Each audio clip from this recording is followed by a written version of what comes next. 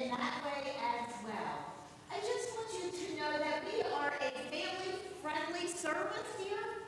So if you have small children, take a deep breath. It is great. It is fine. We are thrilled that you are here, thrilled that your children are here. So please worship as you feel comfortable. Also, I would just like to put out a call for donations. The accident at the Key Bridge, the tragedy that happened with the Port of Baltimore and Key Bridge, they are accepting donations to seafarers. If you would like to make a financial donation, you can write it in a check, you can give it however you want to do it. Just please note on there something like seafarers or the port. We have a chaplain actually there, and he's been working like crazy and giving support and care to the families, but also to the workers there as well. Many, many people, some that we wouldn't even think, are affected by what happened over there. So if you feel called to, please also make that donation. Again, we are glad that you are here. Everything you need for worship is in your bulletin, as well as the book that's there with some of the hymns. So I ask you now to please stand as you are able for our Easter acclamation. Hallelujah! Christ is risen. Christ is risen indeed. Hallelujah. Hallelujah! Christ is risen. Christ is risen indeed. Hallelujah. Hallelujah! Christ is risen. Christ is risen indeed. Hallelujah. Rejoice now, all heavenly choirs of angels. Rejoice now, all peoples. Rejoice indeed, all creation. Sound out trumpets of salvation and celebrate the triumph of God. Rejoice too, all the earth, in the brightness of the light poured upon you and made brilliant by the radiance of the risen Christ. Know that the ancient darkness has been banished forever. Rejoice, O church, clothed in the bright hope of this great light. Let this house ring out with rejoicing, with the praises of God's people. Hallelujah, Christ is risen. Christ is risen indeed. Hallelujah. Our gathering hymn is Jesus Christ is risen today.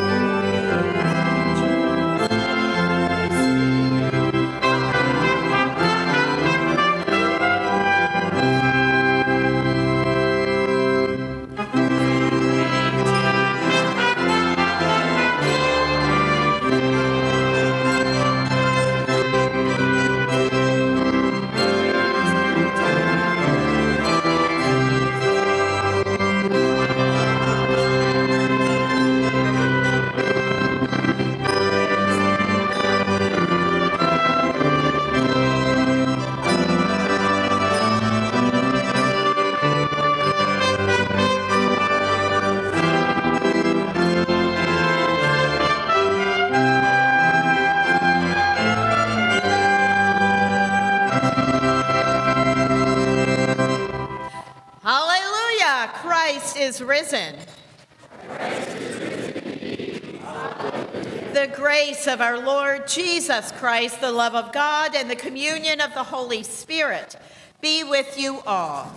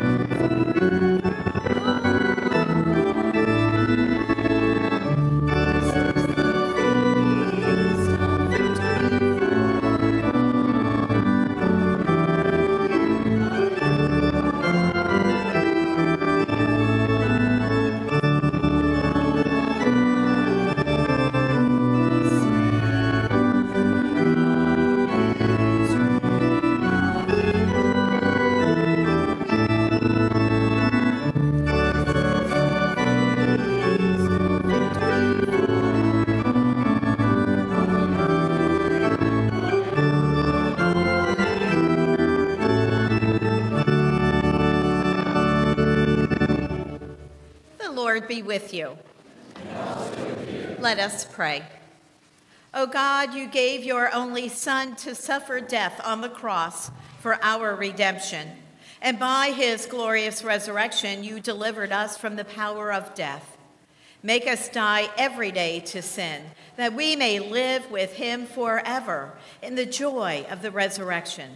Through your Son, Jesus Christ, our Lord, who lives and reigns with you and the Holy Spirit, one God, now and forever. Amen. Please be seated for our anthem.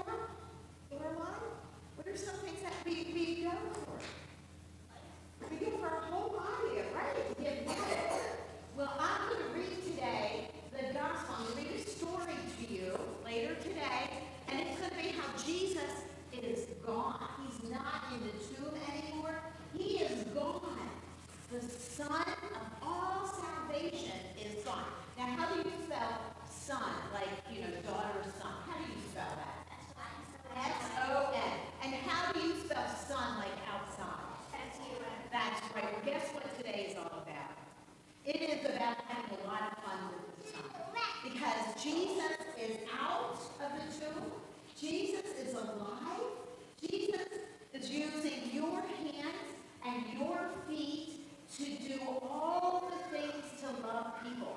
So I have something really fun. I have getting sunglasses because the Son of God is out and about in you, and the sun is bright and it's shining, and it means that you are loved forever and ever and ever and ever. Not just because you're beautiful and you're smart and you're cute and you do all these things. You know why God loves you? Because you were created just like God. It says in God's image, just like God. So I'm going to give you sunglasses. Hey, Mama back there, can I give you sunglasses?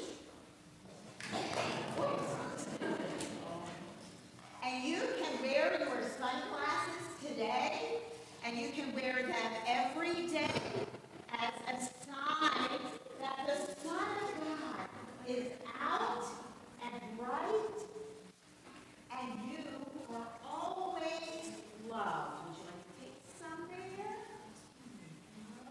And we're going to hand them out, and then we're going to stand up and say a prayer. Oh man, you guys look pretty spiffy. I love it. I love it.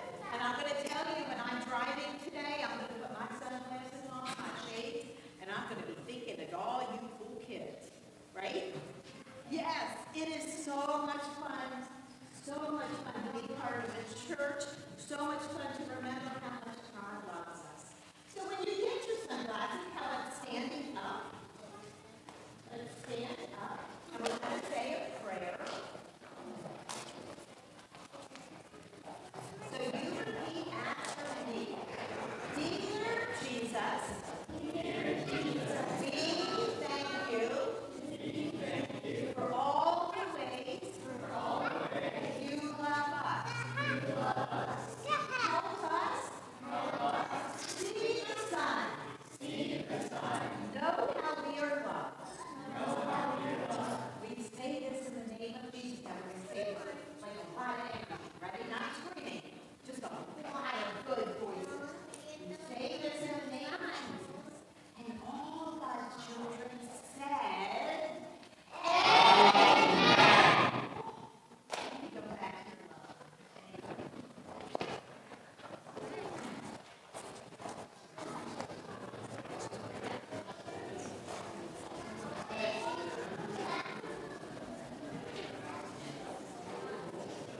This, my friends, is what church is all about. It is about God's love and how God's love is spread.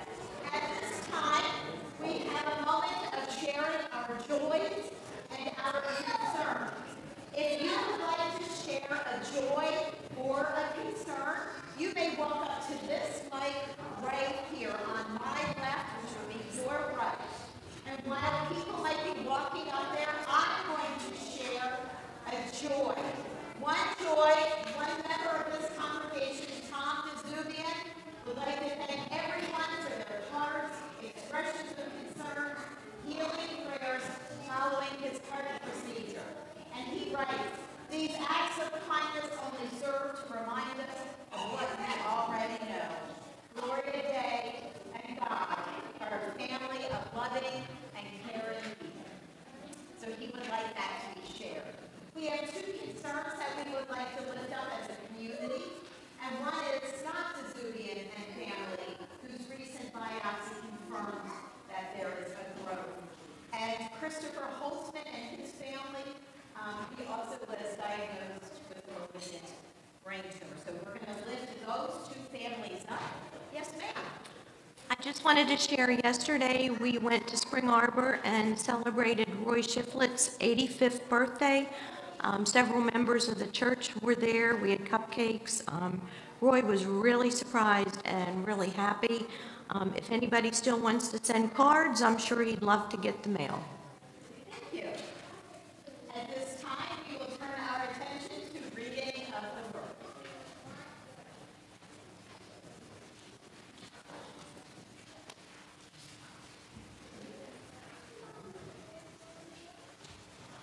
Our first reading is from the book of Acts. Peter began to speak to the people. I truly understand that God shows no partiality, but in every nation, anyone who fears him and does what is right is acceptable to him. You know the message he sent to the people of Israel, preaching peace by Jesus Christ. He is Lord of all. That message spread throughout Judea, beginning in Galilee after the baptism that John announced, how God anointed Jesus of Nazareth with the Holy Spirit and with power, how he went about doing good and healing all who were oppressed by the devil, for God was with him. We are witnesses to all that he did, both in Judea and in Jerusalem. They put him to death by hanging him on a tree.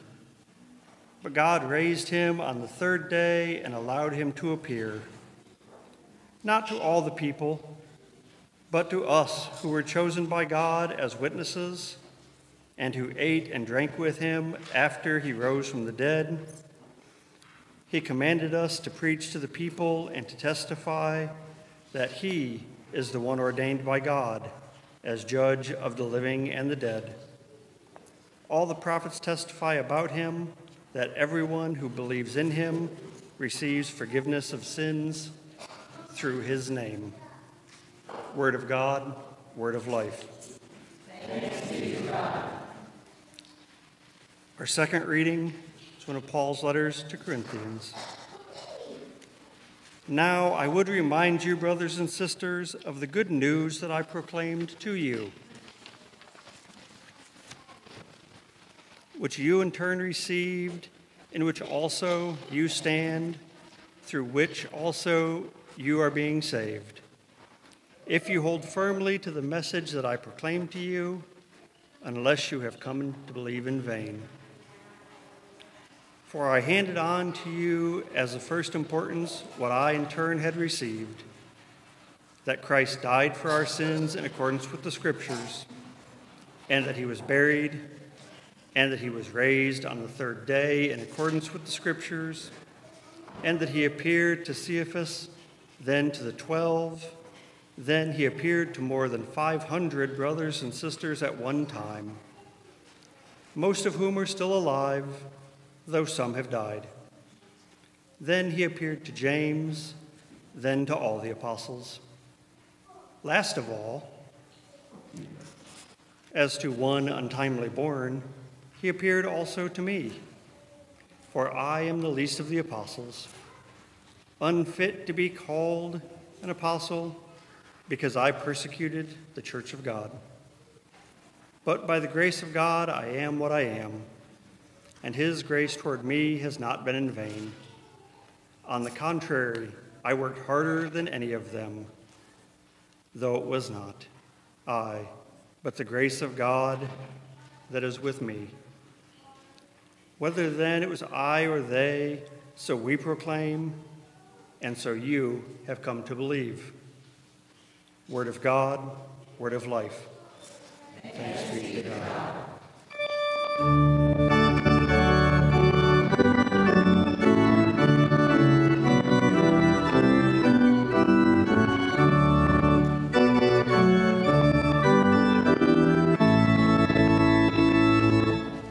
The Holy Gospel according to Mark. When the Sabbath was over, Mary Magdalene and Mary, the mother of James, and Salome bought spices so that they might go and anoint Jesus' body. And very early on the first day of the week, when the sun had risen, they went to the tomb. They had been saying to one another, "Who will roll away the stone for us from the entrance to the tomb?" When they looked up, they saw that the stone, which was very large, had already been rolled back. As they entered the tomb, they saw a young man dressed in a white robe, sitting on the right side, and they were alarmed. But he said to them, "Do not be alarmed. You are looking for Jesus of Nazareth, who was crucified. He has been raised. He is not here. Look, there is the place they laid him. But go, tell his disciples and Peter that he is going ahead of you to Galilee. There you will see him, just as he told you. So they went out and fled from the tomb, for terror and amazement had seized them. And they said nothing to anyone, for they were afraid. The Gospel of the Lord. Praise to you, Lord Christ. You may be seated. Okay, folks, it is really just that simple. All the preparations, the strategizing, the organizing, the work, the energy, the planning, yes, all of the planning. Frankly, it started the day after Christmas. I do believe we started, or maybe it was the day after New Year's. Yes, it was January. We entered Lent in February, and we silenced the Alleluias. And then for 40 days, we focused on looking deep inward in our own sinful nature. And today is Easter Sunday, and we are finally here.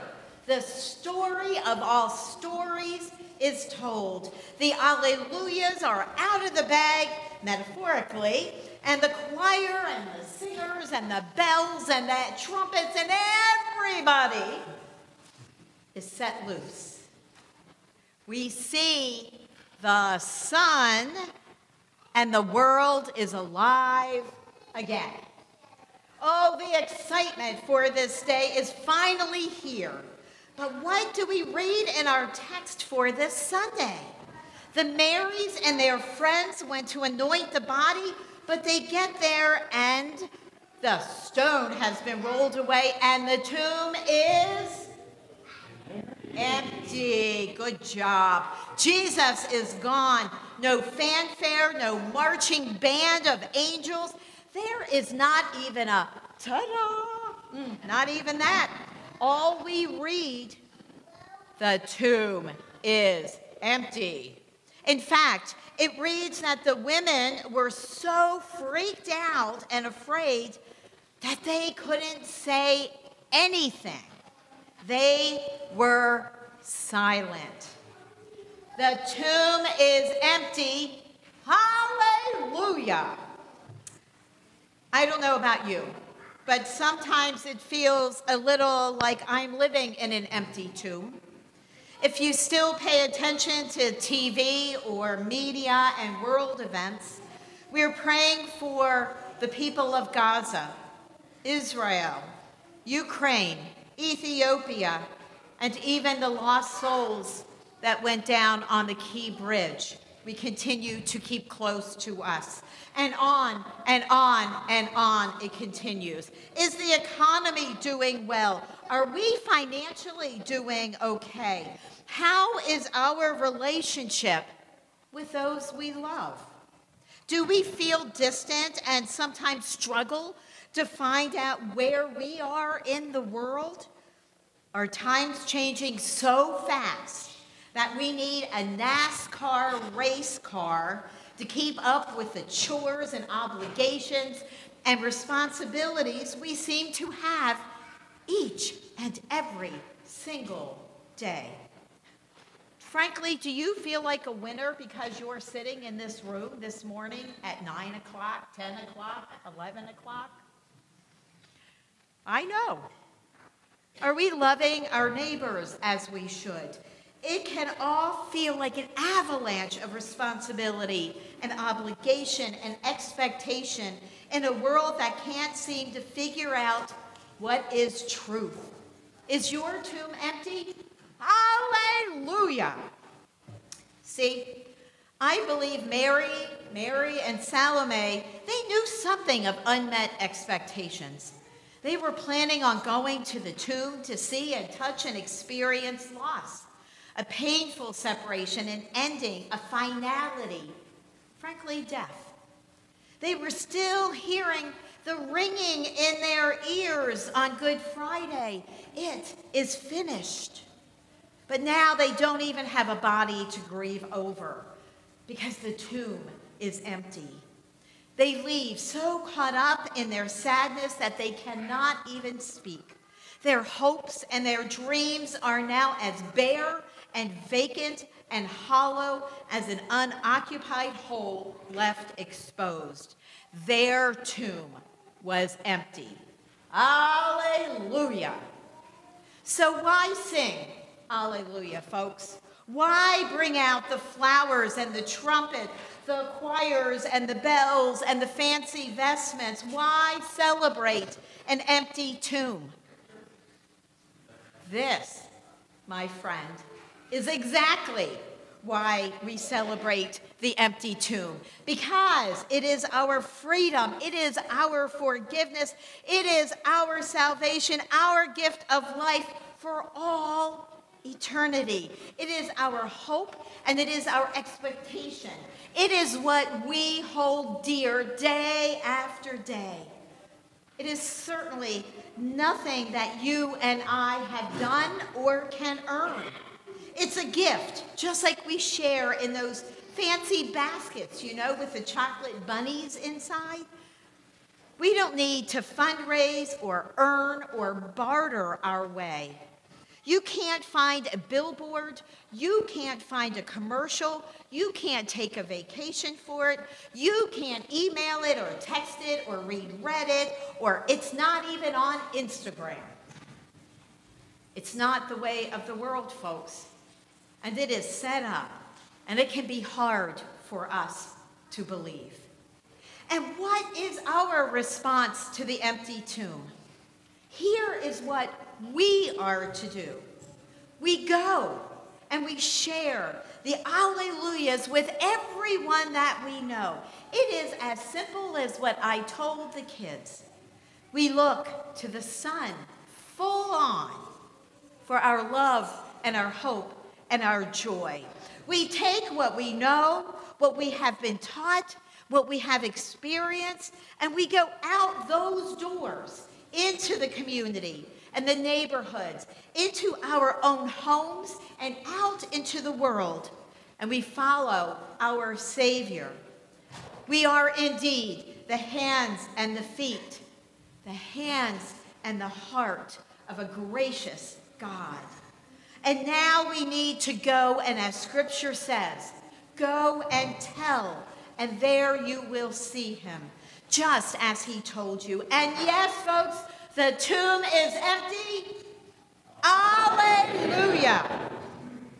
And with an empty tomb comes a release from our past, our old ways, into a life filled with forgiveness and grace, where we are loved, not for the color of our skin, not for our sexual orientation, not for our wealth or lack of it, not for our status or our job or our beautiful faces or our position of power.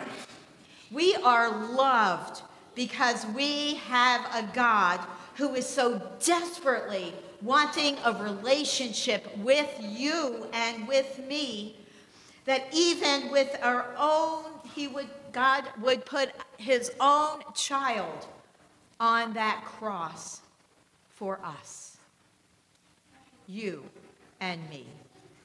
So we sing Alleluia, for that love is given to us today, so that all things that weigh us down may be taken and left at the foot of the cross, so that we may be a people of unending joy. We struggle so many times to understand that this message is truly just that simple, that because God so loved the world, God would, through the healing power of Jesus' resurrection, would save us from ourselves and from one another. The tomb is empty. Hallelujah. And this good news cannot wait to be shared. It is urgent. And it is needed today that God is merciful. The debt has been paid, and death does not have the last word. God has the last word. And it is truly that simple, folks. Love for you and love for me. We can be snazzing it all up. We can build cathedrals. We can make beautiful churches. We can add flowers and icons and pretty pictures. We can sing like the angels, but take away for today what is truly simple. The tomb is empty. Jesus is alive, and we are free of all the things that convict, hurt, break us, and hold us back. And it started with an empty tomb and with the word go. Go, friends. Go and tell what you know, what you have heard, what you have experienced. Because you are loved just as you were created in the beautiful image of God. And for that, we say, thanks be to God. The tomb is empty. Alleluia and amen. Our hymn that we will sing next is Christ the Lord is risen today.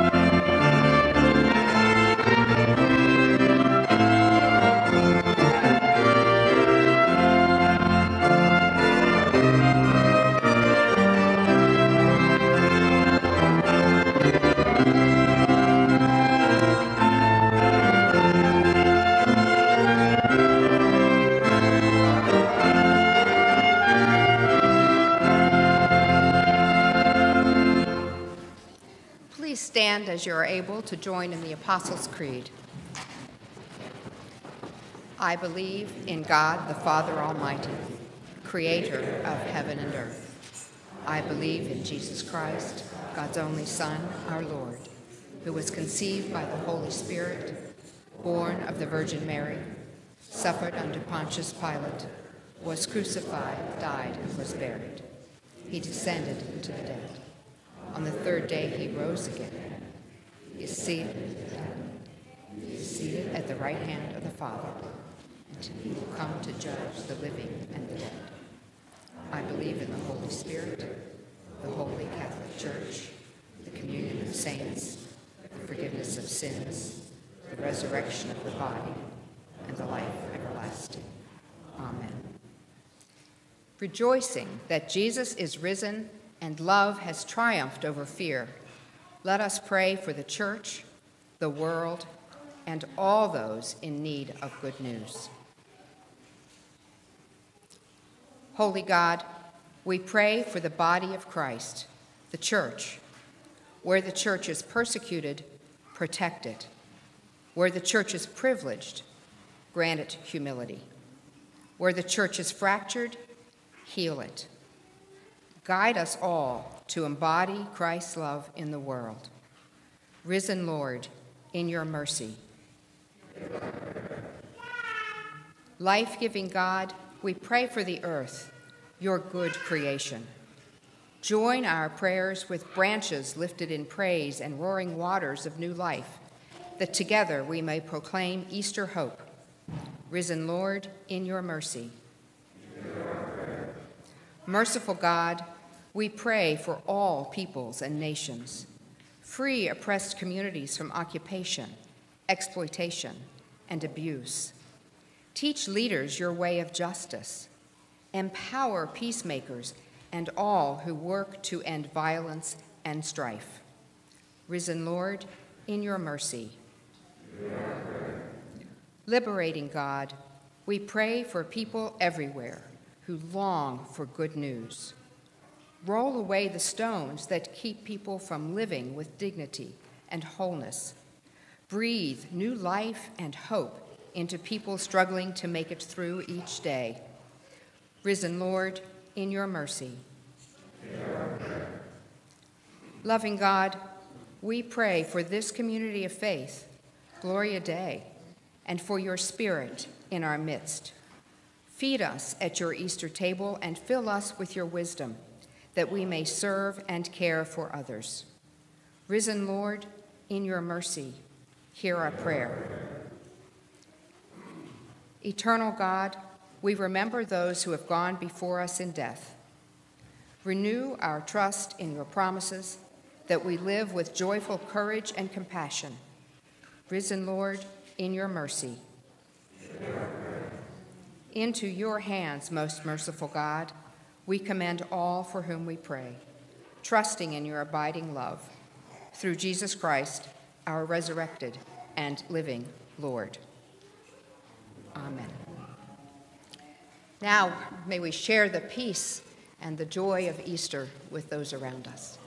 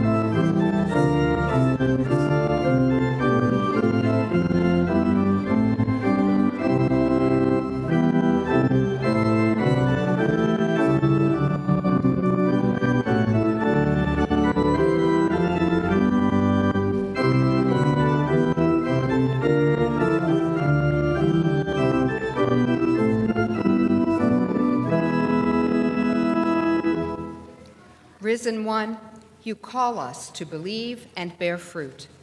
May the gifts that we offer here be signs of your abiding love.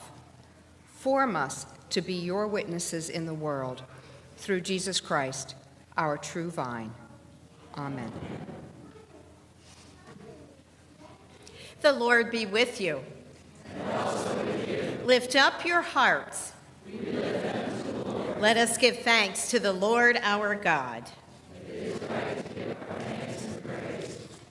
It is indeed right, our duty and our joy, that we should at all times and in all places give thanks and praise to you, Almighty and merciful God, for the glorious resurrection of our Savior, Jesus Christ, the true Paschal Lamb, who gave himself to take away our sin, who in dying has destroyed death, and in rising has brought us to eternal life.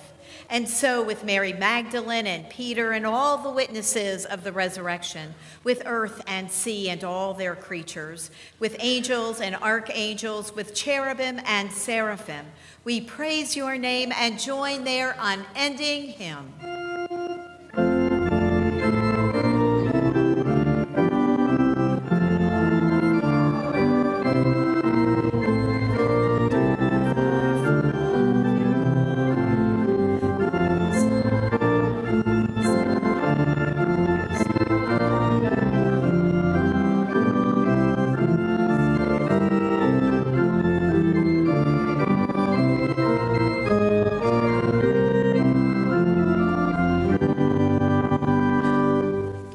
The night in which he was betrayed, our Lord Jesus took bread, gave thanks and broke it, and gave it to his disciples, saying, "Take and eat. This is my body given for you. Do this for the remembrance of me." After supper, he took the cup, gave thanks, and gave it for all to drink, saying, "This cup is the new covenant in my blood, shed for you and for all people for the forgiveness of sin. Do this for the remembrance of me." And let us pray as we have been taught. Our Father, who art in heaven, hallowed be thy name. Thy kingdom come, thy will be done, on earth as it is in heaven. Give us this day our daily bread, and forgive us our trespasses, as we forgive those who trespass against us. And lead us not into temptation, but deliver us from evil. For thine is the kingdom and the power and the glory forever and ever. Amen. Just a few brief instructions. We here at Gloria Dei celebrate an open table. For indeed, it is not my table, it is not even Gloria Dei's table, it is God's table, and God invites all to come. Please know that you will come forward through the center with the ushers helping you. The first person in front of you will have bread. The next person will have the chalice, the cup of wine. They will pour it into your cup. Or the next one out will have grape juice, also the same. They can pour that in your cup. If you have gluten concerns, we have gluten-free wafers. Please just indicate that to us, and we will get that for you. If you would like to come up for a blessing, you are more than welcome. Just come on up and put your hands up so we know to give you that blessing. Please be seated, and at this time, I invite the ushers to come forward.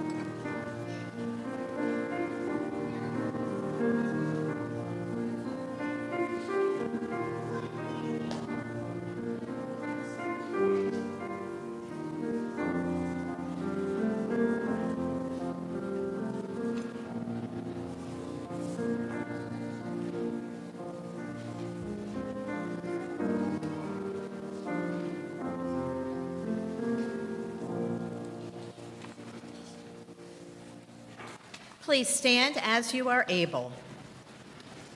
May the body and the blood of our Lord Jesus Christ strengthen and keep you in God's grace. Amen. Let us pray. Shepherding God, you have prepared a table before us and nourished us with your love. Send us forth from this banquet to proclaim your goodness and share the abundant mercy of Jesus, our Redeemer and friend. Amen. I would just like to take a quick moment to thank everybody who helped put our Easter services together. There are so many wonderful people that I don't even begin to want to name names. If you also are looking for a church, please know that Gloria Day is here and would love to have you, would love to talk about it. This is a church that's active and vibrant and alive in the world, and a place where you will be welcomed for exactly who you are. And now for the blessing. The Lord bless you and keep you. The Lord's face to shine on you with grace and mercy. The Lord look upon you with favor and give you peace. Amen. Our sending hymn, Thine is the Glory.